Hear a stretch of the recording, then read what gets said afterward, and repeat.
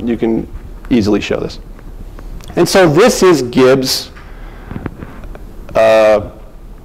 distribution, or canonical ensemble. Now, here we have this defined by thermodynamics. What if we don't have it defined by something nice like thermodynamics? A lot of people will use an average, a sample average for that. Can we do that? Well, that's something I'm not going to get into. I'm going to leave that for the panel discussion. But that's a good question.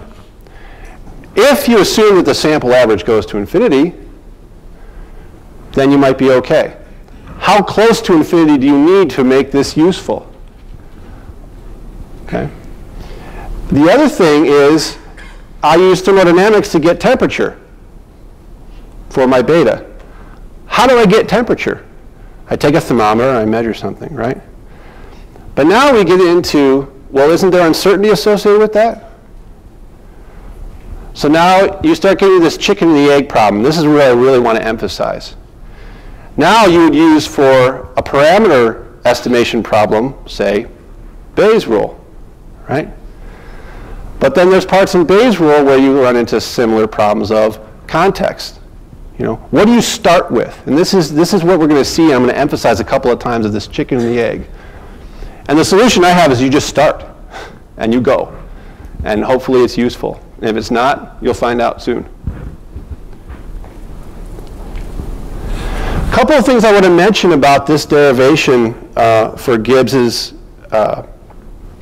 distribution. There's no mention of frequencies. Okay? We just determined the P that satisfies those constraints under the maximization condition. There's also, I didn't mention equilibrium. Now, it happens to be that if you're doing a problem with gas in a box and you use that particular information, it better be at equilibrium, otherwise you're going to get very wrong answers. But the point there is that the information I'm supplying is equilibrium information. It doesn't have to be equilibrium information.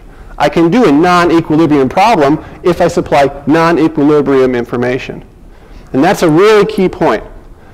Also, there's no mention of ergodicity. In fact, Gibbs got kind of ferociously attacked for not mentioning, I think, who did it? Attacked for not mentioning ergodicity in his work. He was kind of, I think, close to dying, so he couldn't strum up a good defense. But James mentions this over and over to say he didn't need to mention ergodicity. There's no reason to mention it here. And the reason is because his probability distribution describes the entire state of this system. So it allows for fluctuations, it allows for interactions, whereas Boltzmann doesn't. And this is the really damning point that just is not well known enough. And that is that Gibbs entropy is numerically equivalent to the thermodynamic entropy. Boltzmann's is not. So although almost every textbook I read, when it talks about Boltzmann entropy being equivalent to the thermodynamic entropy, it's incorrect. It's Gibbs that's, I think the only book I've ever read that mentions that is Tolman. But this is really important, and James is the one that pointed out. He figured out some cases where Boltzmann's entropy fails, blows up. This is really critical because this really shows support for this methodology. So now we're going to get to James. So in James, I think his paper came out in '57, and James not only basically did what Berlewin did, but he also made the point of what I just said, and that is that this is a learning tool. Just because you use that entropy, Shannon's entropy in this case, to get Gibbs's distribution, doesn't mean you're limited to gas in a box. You can use it for anything. It has no limitations on the information that you use. Of course, you want to use information that makes sense to use. You don't want to use information that's irrelevant to the problem. So you need relevant information. But the point is, you can use this for all kinds of different things. And one of the things he did, which I think is much more significant than he's given credit for, and that is he showed that if you don't have any, if the only constraint you have is the fact that all the probabilities have to sum to 1, you're going to get a uniform distribution. This is also called the principle of indifference. Sometimes it's called the principle of insufficient reason, and the funny thing about that is, this is what Laplace called it, because he proposed this. It was called the principle of insufficient reason to knock Laplace. It was a negative term. So the idea is it's principle of insufficient reasoning, meaning he doesn't have sufficient reasoning, right? So it's really a negative thing against Laplace, but it just kind of caught on, and it's like a negative nickname. It just kind of catches on. But he called it principle of indifference. And this is really critical because this is really one of the reasons why you have traditional statistics and Bayesian statistics today, is because when Laplace was doing his work, he put in a uniform prior and said if the prior is uniform, you get these solutions. And then a few people after him, like Boole, came in and said, well, that makes sense, but how do you prove that? I mean, you're just proposing that? You need to show that this is correct. This is the correct way to do it. And then other people, like Venn, just tried to destroy Laplace on this and said this is absolutely wrong. And then came Fisher, who's really kind of considered the father of modern statistical methods. It's funny because Jaynes really goes after Fisher and says, he attacked, he doesn't know what he's talking about. He attacked Laplace, and he had no right to do this. And actually, Fisher defended Laplace. In fact, Fisher was a student of Venn, and Venn viciously attacked Laplace. In fact, he wrote a book, and he showed an example where Laplace's solution fails, until his third version of the book, which it didn't have that example anymore because Fisher told him he was wrong.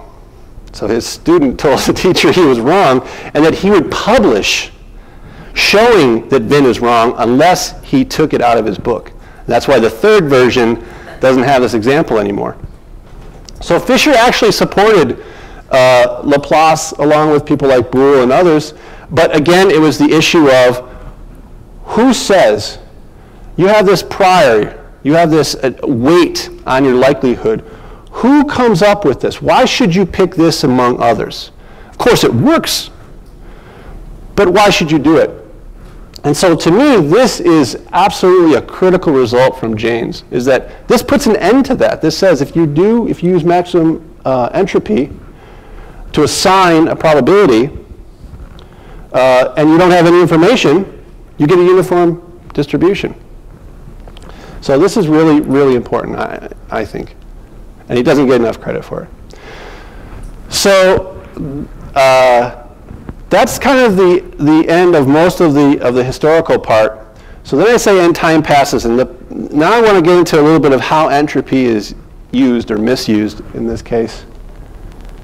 So after Jaynes, it was a big party. Entropy was the answer for everything. The whole solution, evolution, biology, everything was entropy. And then this was what happened. It just disappeared because all these people that kind of jumped on the entropy bandwagon looked at it as disorder and things like this. And people said, especially the ecologists and biologists said, look, people are, if you look at evolution, people are becoming more complex. They're not dissipating into nothing. So it doesn't make any sense. And it's because of people that were promoting entropy really didn't understand the physical entropy of part. So then it kind of crashed, except for some people in Cambridge who used it properly as they knew it at the time and got really good results using entropy for image reconstruction. So I'm not going to go into this, but then even there, some things came up. So the results are good and still good. to an approximation, but then issues came up about can you use entropy as a prior? How do you use entropy and connect it with Bayes and things like that? And that's where I'm going to leave that. So the next part of this is, can we talk about this a little bit? This connection of Bayes and MaxEnt. And so here's some things that probably a lot of people agree with, some statements. Are Bayes and MaxEnt simply two different methods that deal with different types of information? I think that's the predominant view. If you have constraint type information, you use that. Machine learning people certainly use that in a semi-inappropriate way because they use sample averages for their constraints, for their expectation values. And Bayes deals with data. That's what I learned when I first got involved in it. The next thing is that MaxEnt is an optimization method.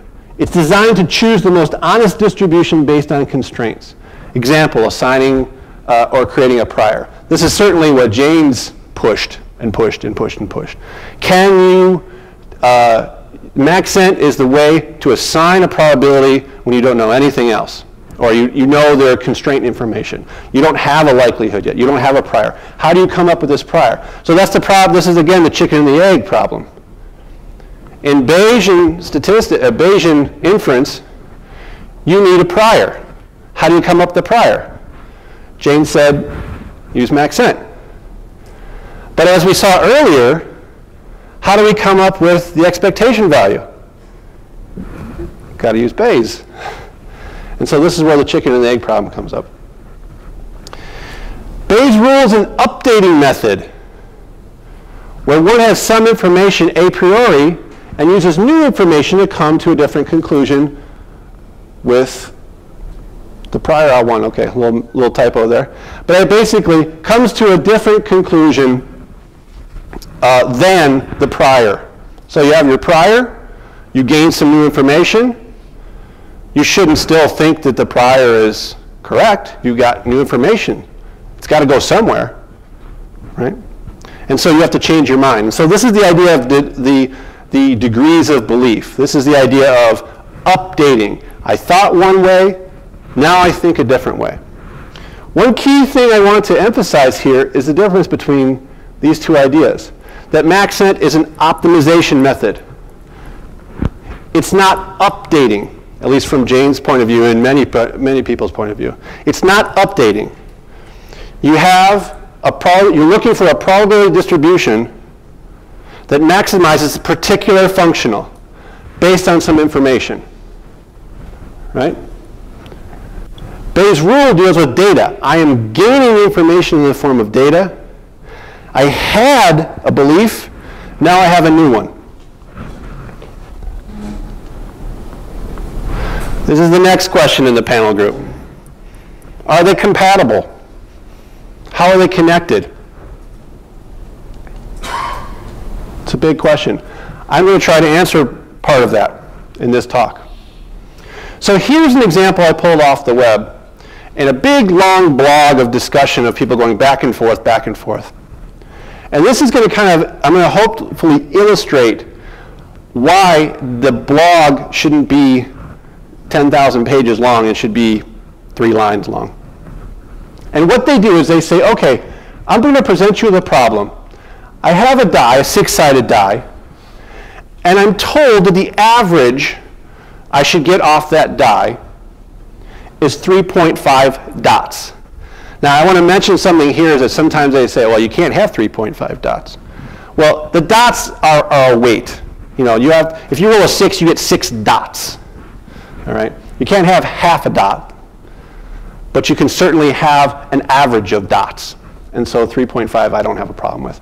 So then, it's the misuse and misunderstanding of what an expectation is, and not what you expect to get, like a 3 or a 5. And then you find out, after you know this first piece of information, that x is an odd number. How do you determine what the probability is of getting a 1 or 2 or 3 or 4 or 5, 6? So what this particular example did is it said, okay, for the MaxEnt solution, well, I know that x is an odd number, so I'm not even going to bother with i's that are even, 2, 4, 6. So I'm going to limit myself to one side, the 3 side, and the 5 side, and then I'm going to maximize this probability and try to come up with a solution based on this information. So based on these two pieces of information, you get this. Then what they said, well, in a Bayesian solution, if I started with this, this must mean that the distribution is uniform. And then I get x as an odd number. So the idea is I start with a uniform prior,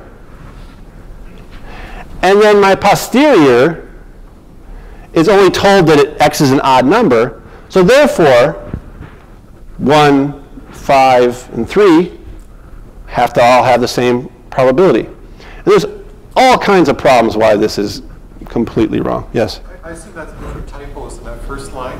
That should be 0.32. Oh, yeah, sorry. 0.32. And yeah, and 0.47. Yeah. You know, I was taking up too much space, so I tried to make it percentages, and I thought, nah, I don't like that, so I went back, and then I screwed it all up. So yes, 0.22, 0.32, and 0.47. Thank you. The reason this is wrong is because the logic is wrong, how it's used. All right? First of all, MaxEnt doesn't do then. Then would imply an update. You get something, then you get something else. In MaxEnt, there is no then. If you get this piece of information, you maximize the entropy. If you have both these pieces of information, you maximize the entropy. If this no longer applies, you don't use it. You use this. This is the traditional way to use MaxEnt. Okay? Here, for the Bayesian solution, this person assumes, I mean, this is a common example. This person assumes that just because the average indicates that all the probabilities are weighted the same, that somehow you should use that for a normal prior. And that doesn't make any sense. The other thing I want to also mention is that when you get these numbers, Bayes doesn't give you a number, Bayes gives you a distribution. So how do you get a number? Something like maybe maximum likelihood is a good way to go. If you have you maximize the posterior. If the prior is uniform, then the maximum of that would be the maximum likelihood method. Because you're looking for a parameter, a number, but you don't know which number you should pick. And so you look for the number that gives you the maximum probability. So this is, yes? Something I'm just confused about. It seems like we're looking at two different problems because the Bayesian solution there does not have expectation value of x equal to 3.5. Right. So in one problem, you're trying to satisfy both constraints, and in the other, you're not. Right? Yeah. These are just categories of different. Well, they're both trying to satisfy both the constraints, and this one is trying to use this as a prior piece of information in the Bayesian solution. But it's exactly this point that I'm trying to make. They are two different problems. Yet I see this all the time, that folks will say, well, here's the Bayesian solution, and here's if I use maximum entropy. So clearly, maximum entropy is wrong. This occurs all the time. And the reason it's wrong is because it's a different problem. It's a solution to a completely different problem that they're choosing. And this may seem very trivial the way I pointed out, but I see it all the time. And now I just saw another paper that came out, and I'm going to go to another example. And this example, it's a little more interesting. This example says, okay, I have a die, a 6-sided die, and the information I have is that the average is 5, but I also have information that I only got that 5 out of 2 throws. So I'm using a sample average with only 2 throws. So right there, you have some issues. But we'll forego those issues for right now. Now, if that's the case, here is my constraints that I would use for maximum entropy, just like the previous problem. But we know that there are only two possible outcomes for instance, to get a 5. Either you get 2 5s, or you get 0 5s and you get 1 4 and 1 6. That's the only way 2 throws are going to make up 5. So this person who was very diligent in calculating this, to me, makes the same mistake, only it's a little bit harder to pick up. And what they do is they say, okay, for the Bayesian solution, you would use a multinomial. They use, I think, some truth tables. But it's basically, you see this symmetry, that the 5 is twice as likely to come up than the 4 or the 6. This is what they were referring to as old throws. In other words, I'm not making any new throws. I'm just taking what's already there. What's the probability of that I had a 5 or that I had a 4 and a 6? That's where they come up with that. And then they say, okay, now I want to talk about a new throw, which is what you're usually concerned with. In other words, I have this information. Now in my next throw of the die, what should I expect to see? And they have some solution that is very close to this, and you see this kind of symmetry over here with the 4 and the 5 and the 6. It's a little bit higher than the 1, the 2, and the 3. So now this can be anything, right? This isn't limited to your prior population. This can be anything now, right? 1, 2, 3, 4, 5. And this is the solution. Now, nowhere except for the fact that they know this piece of information and this piece of information do they come up with this, because they know that there are only two possible outcomes. And for the old throw, from in other words, before you throw it again, you know that the first three probabilities must be 0 for that population. And that's fine. Then they use maximum entropy, and this is where the trouble starts. For this example, I'm going to blow this section up a little bit, because this is where a real key part of using maximum entropy that I'm going to use later on when I start making it a little bigger comes in. And that is that essentially for the dice problem, you make F1, 1, F2, 2, F3, 3, F4, 4. But what these are really are labels or weights of what the probability is compared to the other probabilities. All right? And this is really important to understand, that it's not just there's 1 dot, 2 dots, 3 dots. Those dots that you put in here, 1, 2, 3, 4, 5, 6, what you're really doing, what you're really constraining, is what the probabilities are in relation to each other. And that's a really, really critical point. So you use the distribution that we had in the previous case. It doesn't change. The maximum entropy method still gives you the same form.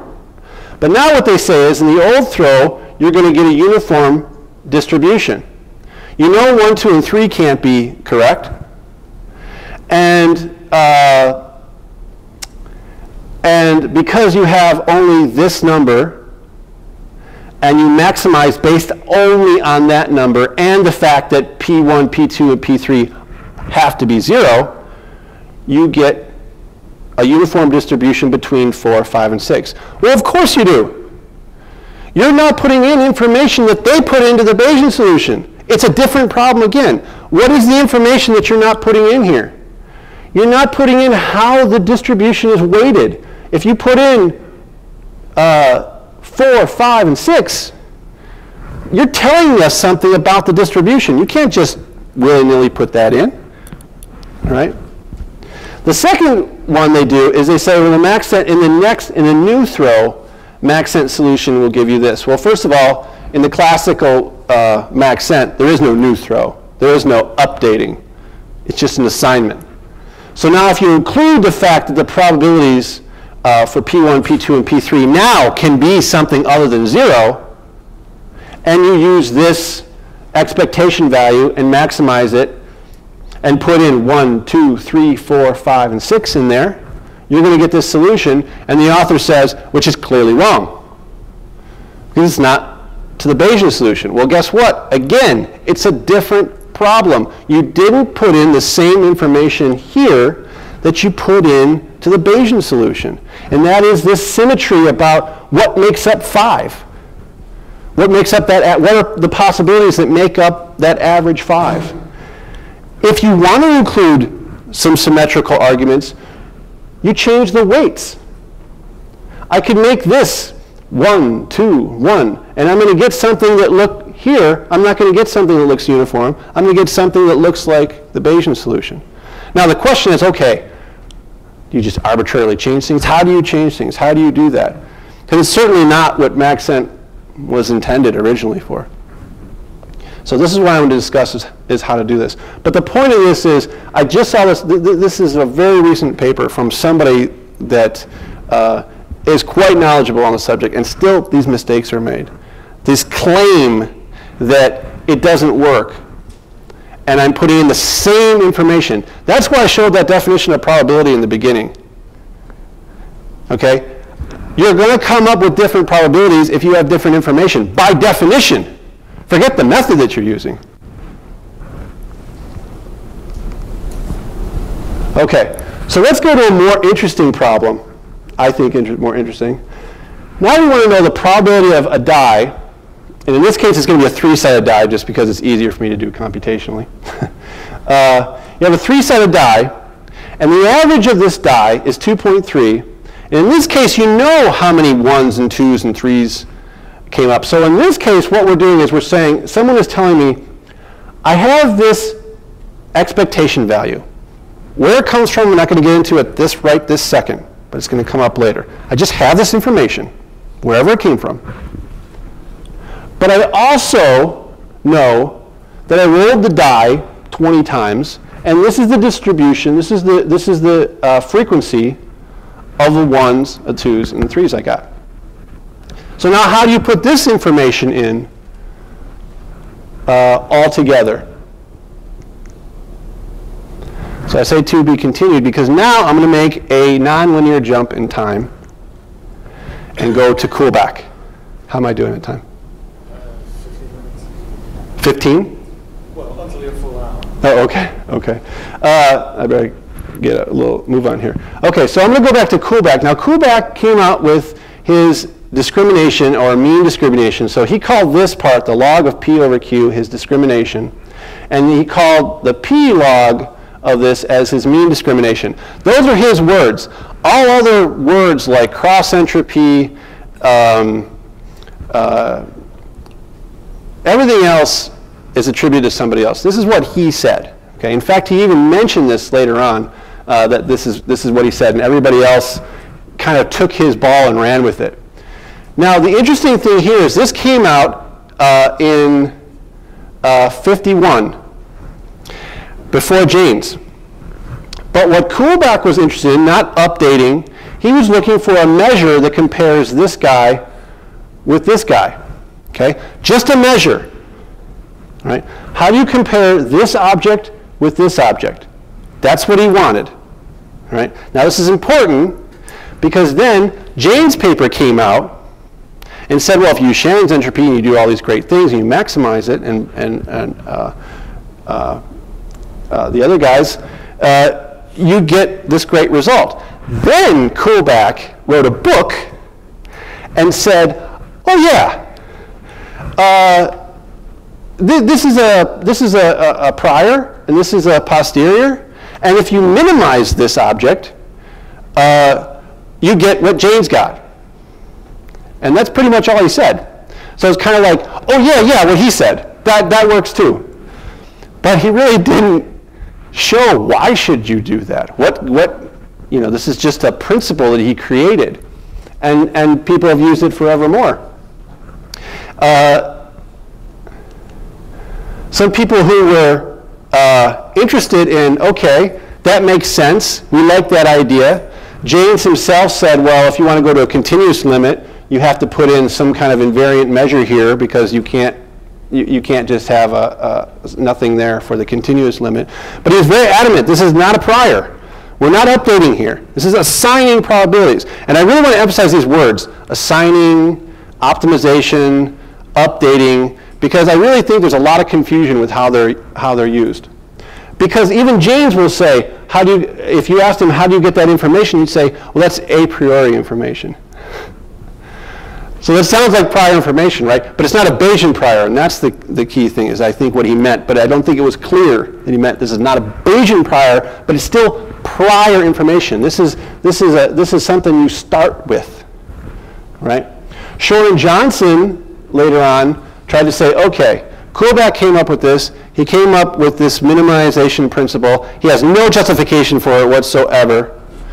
Maybe we can try to come up with some justification similar to the way Shannon did it. And so they created a set of axioms and tried to show that you can derive this based on the axioms. And it was criticized. There were some issues with the axioms. Other people that I have to mention too was Gull and Skilling tried to give a definition of this in their kangaroo argument. And more recently, Kevin Knuth and John Skilling have been doing much more work in regards to entropy and where it comes from, why should it be that entropy, and so on. Well, what do you mean? What do you mean derive this? It's a figure of merit. So that's my figure of merit. And how do you derive my figure of merit? The derivation is that if you're going to use this as a minimization principle, what gives you the right to do that? Why should that be correct? So yeah, you can write whatever you want. I mean, you can just write down and say this is the definition. But why should you use that as a minimization principle? Why should you use that entropy instead of another one to come up with inference, to do inference? And that's what Shore and Johnson were interested in. Not from the measure point of view, but for inference. From a Shannon perspective, that log EI is like a bit length. Yeah. And then the times PI is what's the expectation I'm going to see that bit length. Yeah. So log QI is like what's the bit length going to be if I use the wrong model? Yeah. A prior assumed model. So yep. What's the difference of those entropys? Yep. So but it has nothing to do with inference, though. It has to do with measure. Right. As right. a figure of merit, then it makes sense without derivation. Sure. And in fact, I would go farther than that and say that's what Kullback's 1951 paper was to say this is what you should use for a measure. And there's all kinds of issues related to measure and all kinds of stuff, so I'm not going to get into that. Thank you. But this is what I want to get to. So this is coming back to that problem I suggested before. So this is an econometric problem. I pulled this right out of a paper I'm showing down here. Right? And it kind of refers to this problem I showed earlier, and I said, I'm going to come back to it. And this is how they describe it. Let x be a random variable that takes 3 outcomes. They call these types, 1, 2, and 3, with probabilities P1, P2, P3 that are unknown. The sample size is some gigantic number, and the average is 2.3. So whatever this infinite population is, you know somehow that the average of that infinite population is 2.3. Okay, fine. But the sample is unknown, so you don't know how you got that there. Now you take a smaller sample, so now you draw something from these types, and you draw 20 of these things, and this is your frequency that you draw. You get 11 ones of this type, 11 of this type, 2 of this type, and 7 of this type. Okay? Use these frequencies as estimates of your probability and proceed to determine what the probability is. They call this large deviation because these frequencies deviate quite a bit from this average. In other words, the average of these frequencies are very far away from this. And this is polarized. So this I'm just putting on there to show that there's some mathematics involved in all this. This is straight out of Cover and Thomas. And the key points that I want to get to are that they use this and basically minimize it to get something like this.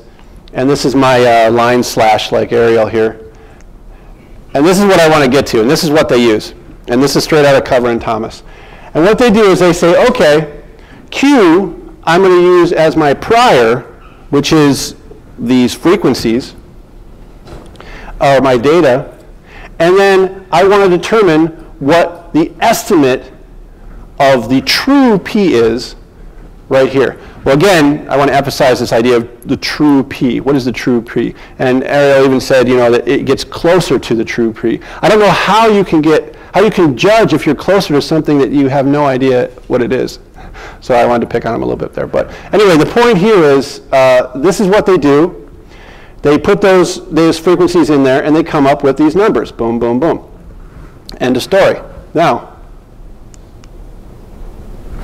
I want to come up with a different solution than that. Yes? So in the previous solution, yeah. was this looking, is P star, the distribution, subject to the constraint that has the minimum relative entropy with the data? Right. So what they're doing is minimizing this object. This is the solution of that minimization. And then they come up with beta comes from the sample mean.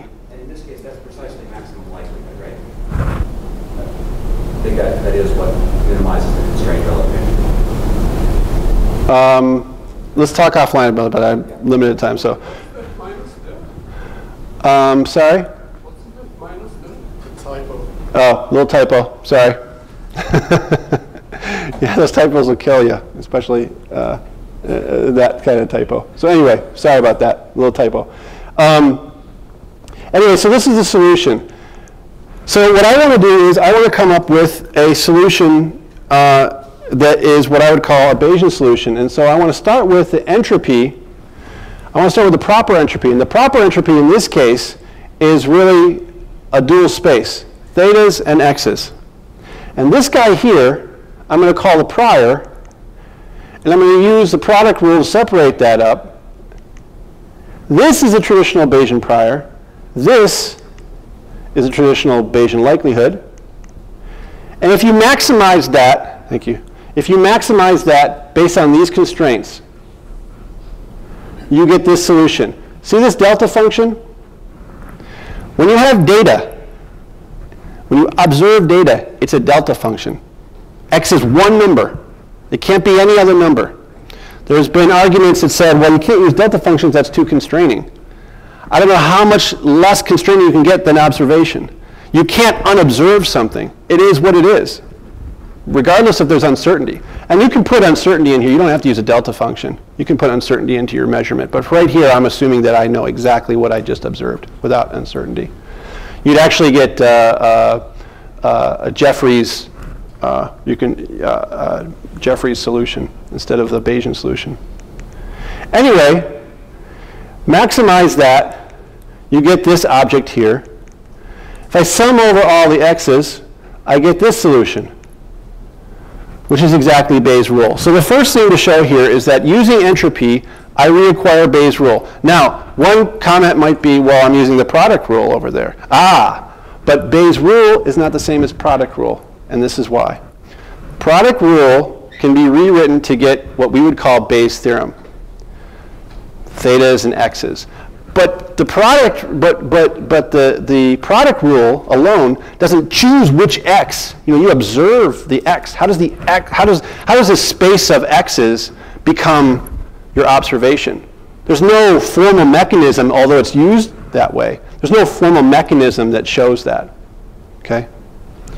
And if that seems strange, I can go back to some other slides to show that. But anyway, that's not my point here. But this is Bayes' rule. But now I can not only use this data value, but I can also use this constraint information. And when I maximize using those two constraints, I get this solution. If I don't have any data, this drops out, this drops out, this drops out, I have the maximum entropy solution. If I have data and I don't have any other constraints except the data, then I get the Bayesian solution. If I have both, I get a unique solution that includes both those pieces of information. So to solve that problem that Sanov's theorem was used for, first thing is, what's my likelihood? It's multinomial.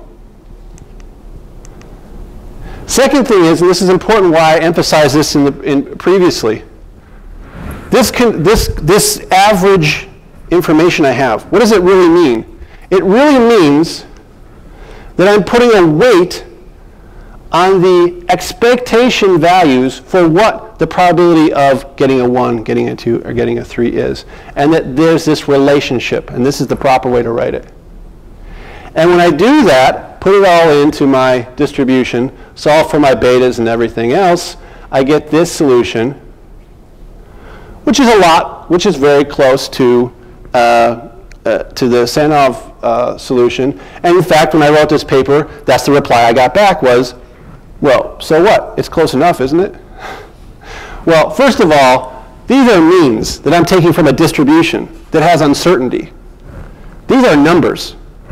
How close is this number? How sure are you of this number? You could do the standard deviation of your frequency, but that's certainly not the standard deviation of the entire sample. So if you want to do this properly, use the Bayesian solution, use the maximum entropy solution, which is all the same. This is being used in a lot of different applications right now. I've used it in ecology. People are using it for we've used it for complex materials. Structural health monitoring is a big area where this is being used right now. There's a problem with structural health monitoring because you have very little data. Got it? Very little data. So you only have a couple of data points. But you have great constraint information. And so with very little data, you can converge on a solution very quickly. This is where I'm interested in doing it. When you have overwhelming amounts of data, you can't process all the data. What do you do with it? I'd suggest converting some of that data into different kinds of constraints. So this gets into an approximation. And this is second to the last slide. And that is that you can't process them all sequentially. Bayesian solutions are sequential updating, right? Every time you add a new piece of data, it's sequentially updated. Update, update, update, every time you get a data point. With MaxEnt, that constraint that you have in the beginning holds always. So sometimes there's a characterization of MaxEnt that says, well, MaxEnt never gives up on that constraint. There's no data. It's always true. Yes, but if you use Bayes, the likelihood is also a very hard constraint. You might be collecting data, but your family of distributions you're going to get are always going to be dependent upon that likelihood. It's not like it's going to turn into some other distribution the more data you get. You start with a Gaussian or something like that, right? So if you process sequentially, what you're really doing is you're saying, this constraint holds now, such as a prior. Now I'm getting new information, so this constraint no longer holds, and I'm going to go to my new constraint over here. This is sequential. If you do them both simultaneously, you arrive at a spot that's very different than if you would have done it sequentially. This is not a big deal in Bayes, but it is a very big deal if you use the method I just used, which is the entropy method. And so I want to end here with what I am calling a principle of inference. This idea of updating, assigning, optimization methods, a family of distributions, all these things I think can be reworded into basically 3 points. You just do away with this idea of updating, of assigning, all these words that I think confuse, priors, all right? First part of the principle, do what you want. Just do it consistently. Because if you're consistently wrong, you're going to die out. And the consistently right people are going to be successful. So do whatever you want to do. Just do it consistently, all right? This, to me, is why this is probably the greatest paper I think I ever read was by Cox, because he was so subtle about this point. When you get new constraints, information, decide which old ones still hold. For all those that still hold, when you get information, so I have information, I get new information, if both those pieces of information hold, they need to be processed simultaneously. They both have to hold, right? For those that don't hold anymore, don't throw them away, but process the new ones sequentially. This is essentially the updating argument, right? So this is essentially the assigning argument, and this is the updating argument, but it's really quite simple. keep the information you want. When you no longer want certain parts, you leave it to the side. You don't throw it away. Just leave it to the side and go in your new direction. Future of MaxEnt is going to be discussed at the panel, and this is the third question on the panel. Thank you very much.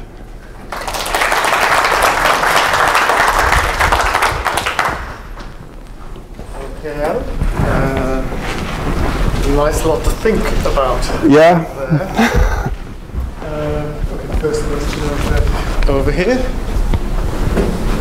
I have one historical question, one historical remark. So maybe regarding the remark, you talked about this appearance of updating via relative entropy, and that it was proposed by Kullback, and later there was kind of emptiness in the dark, and Shor and Johnson paper appears. So I think it's worth to note that somewhere in the second part of 60s there were several works by Chensov who actually shown that for the relative entropy you have kind of Pythagorean theorem which provides the projection on the subsets under minimization, and in the sense it provides when put in the context of information geometry, it provides kind of very nice justification why it should be used. So it's not that Shor-Johnson provided first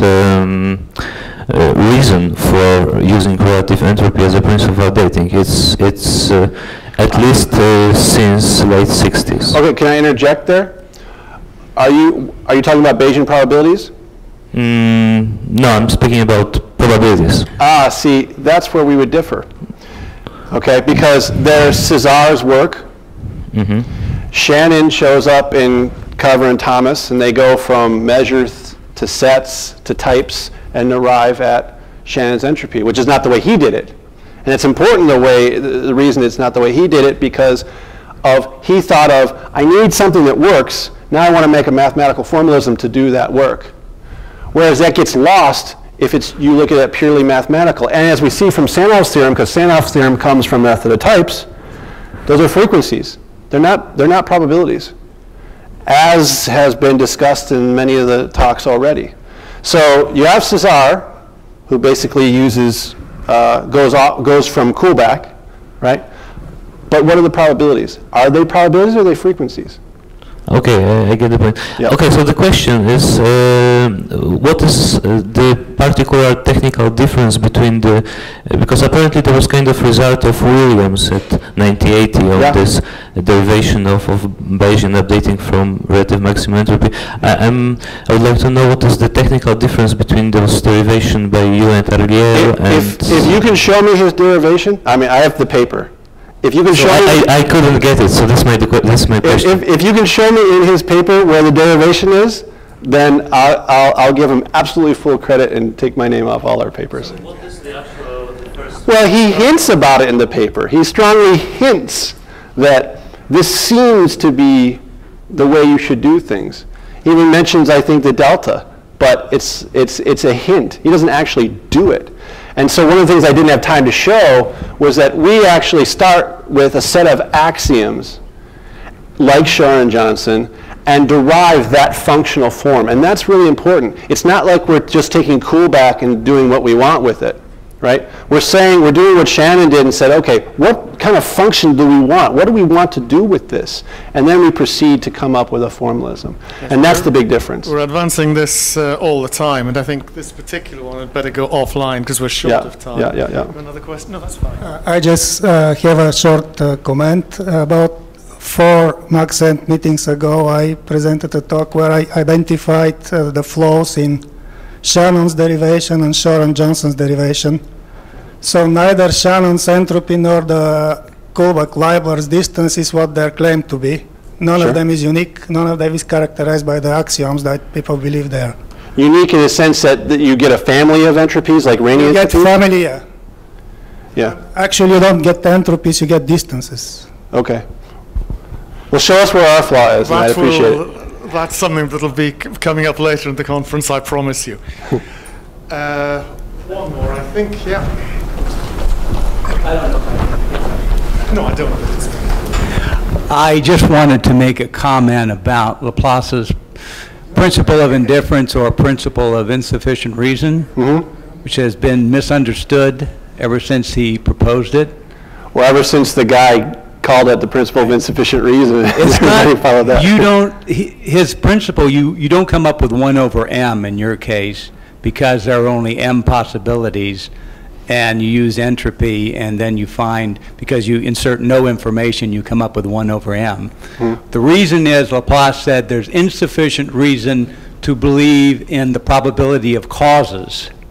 And when you average over all causes with a uniform distribution, you get 1 over m. That's a completely different derivation than the principle of indifference, which says there are only m statements in the state space, therefore, by applying maximum entropy, I get 1 over m. So it's very, very important to distinguish the correct usage of what Laplace said, and it's not what you said there. Numerically equivalent? No, only for the very first case. For example, Laplace said if you toss a coin 100 times, the probability of getting a head is 101, 1 over 101. Whereas if you fix the probability of 1 over m, then you use the binomial theorem to find the probability of heads in 100 tosses. So you find the distinguishing characteristic when you look at more than one toss. On the first one, yes, they're the same, but you got there for different, completely different mathematical reasons. That's fine. I didn't claim that that's what Laplace did or that was the definition. I claim that that's a very good reason why you should use a uniform distribution, and supports Laplace's idea of using a uniform distribution. I agree. I think this is showing your wisdom, Adam, in having a panel discussion on this later on, so that we can take this, give it the time it deserves. I think we should now thank Adam for his talk. And we'll try to make up a little bit of time by trying to get back here at 3:05. Meanwhile, we have a break.